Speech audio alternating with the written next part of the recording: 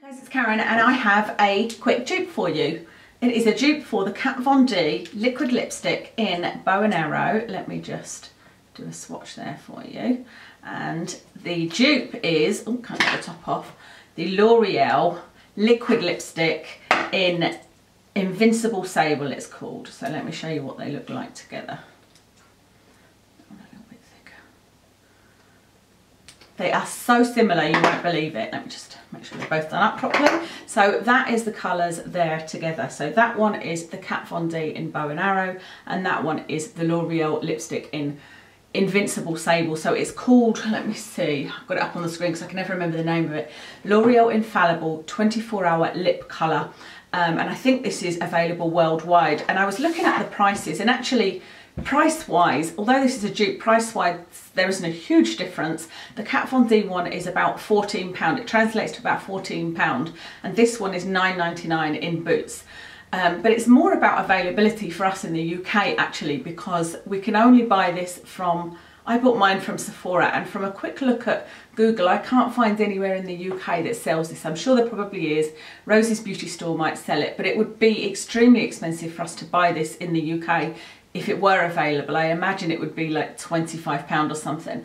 And if we order it from the US, from somewhere else, we'd have to pay customs, etc, etc. So it's a lot about availability, but it is also £5 cheaper. So what are the differences? Well, you can see with the colours that there is barely any difference at all. I mean, I can't even see any difference. They're both that kind of brown, 90s colour. Funny enough, I recently bought Kat Von D Bow and Arrow. It is a fairly recent purchase.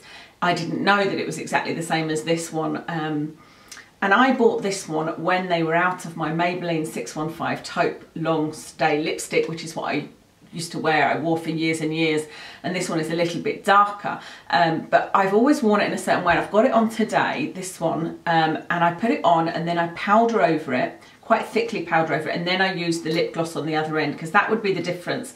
This one is a long stay lipstick, this one is a long stay lipstick, but it has a lip gloss on the other end.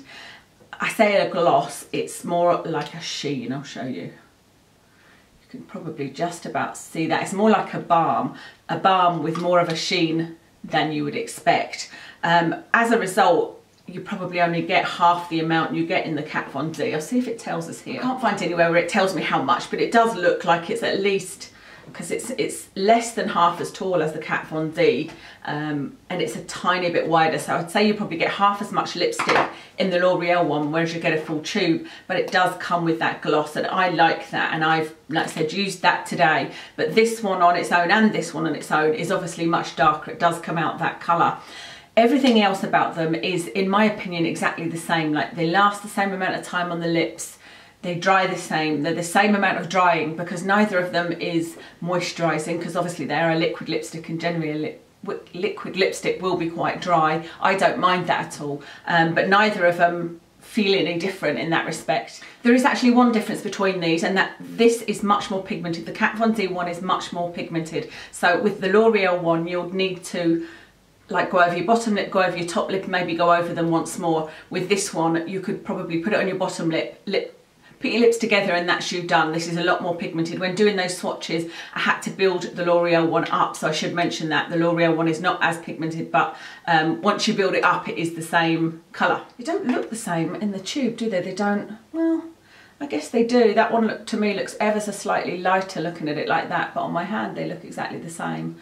And you can see they've dried down the same as well. They're actually coming off a bit there, but I think that's because I did quite a thick swatch. If you do, you wouldn't put it that thickly on your lips. But yeah, I can't think of anything else that would be different about these. So I thought I'd let you know about that in case you are in the UK and had really wanted this. You can get this and it's exactly the same. So thank you very much for watching. I'll quickly tell you what I've got on my face today. I've got it on the MAC Warm Neutrals palette, and I took a note of the colour I was using, because every time I told you guys about it, I can never remember the colour. The colour that I've got on the main part of my lid is called Hay, H-E-Y. So that's the main colour you can see. And then I think, oh goodness, I didn't take notice, it's the one, I think it's called Dark Brew, something like that on the outer corner. The foundation I'm wearing, I keep forgetting to tell you foundation. Foundation today is the Diorskin Forever in 020. Told you what I've got on my lips. For bronzer I used a little Sigma. It's a tiny little one I got from look fantastic, and I can't remember the name of it. Maybe Sigma only do one bronzer. And then the blush I used was Marc Jacobs, and it is in Outspoken. That's the name of the blush. It's the real lilac-y one. Well, it doesn't necessarily look lilac on my skin, but that's everything. Thank you very much for watching, and I'll speak